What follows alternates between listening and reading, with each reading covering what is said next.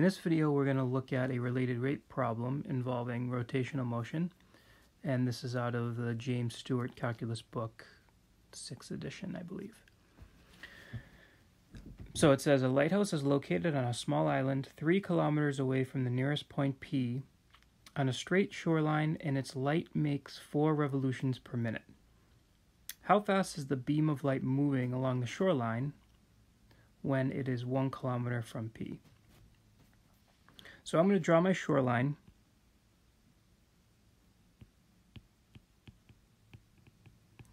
And we're told that this lighthouse is 3 kilometers away from the shore, and in particular, this point P, which is straight to the shoreline from the lighthouse.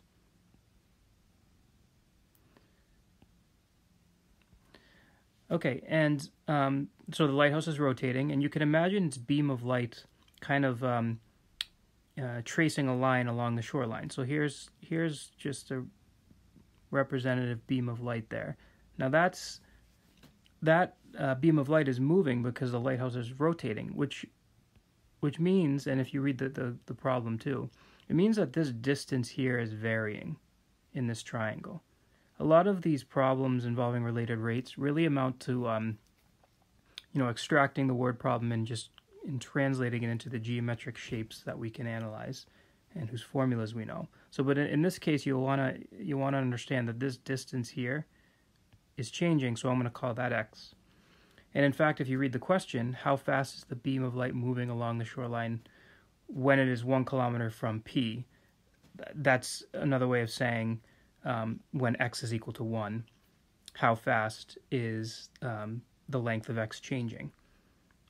So in order to answer this, we're going to first want to establish a relationship between the variables in question. Now it turns out that, I didn't label this, but that's 3 kilometers, right? So that's not varying, the distance from the point P to the lighthouse. This angle is varying. And we're actually told information about that angle. That relates to the lighthouse making 4 revolutions per minute.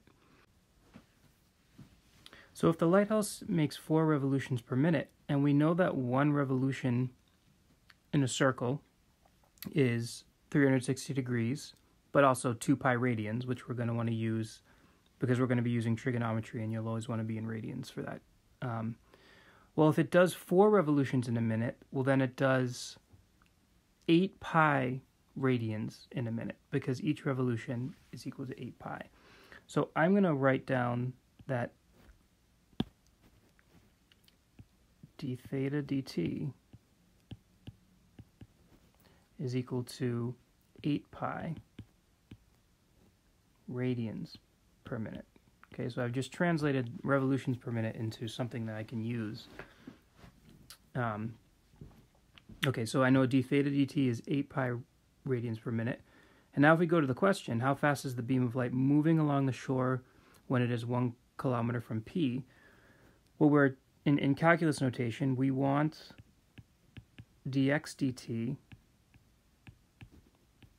at the instant that x is equal to 1. Okay, so we want to establish a relationship between the variables in the problem, and it looks like the tangent function would relate theta and x and that constant value. The constant is, you always want to use the constant, or often you'll want to use the constant when you're writing an equation, because as you'll see, that'll vanish when you take derivatives, because constants don't change. So the model we'll use is that the tangent of that angle is equal to x over 3, and maybe I'll write that as 1/3 x, just to prep us for taking derivatives. So now we take the derivative. The derivative of tangent of theta with respect to t is secant squared theta times d theta dt.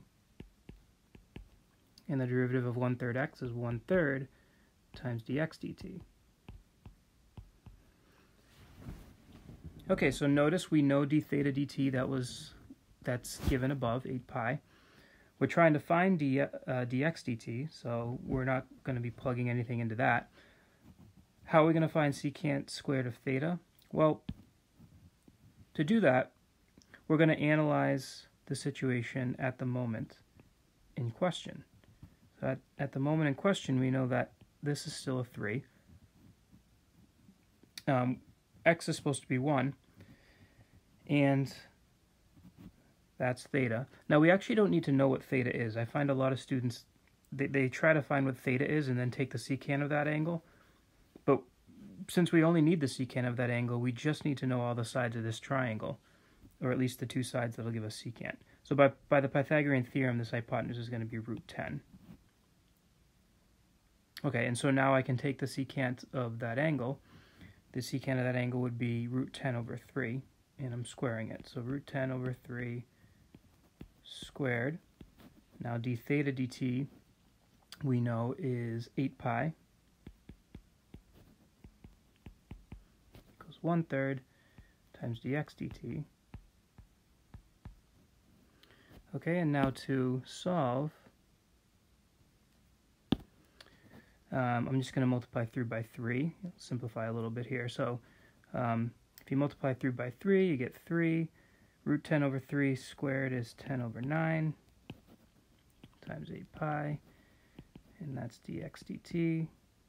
So just punching this into the calculator, or even doing it by hand, it's not so bad.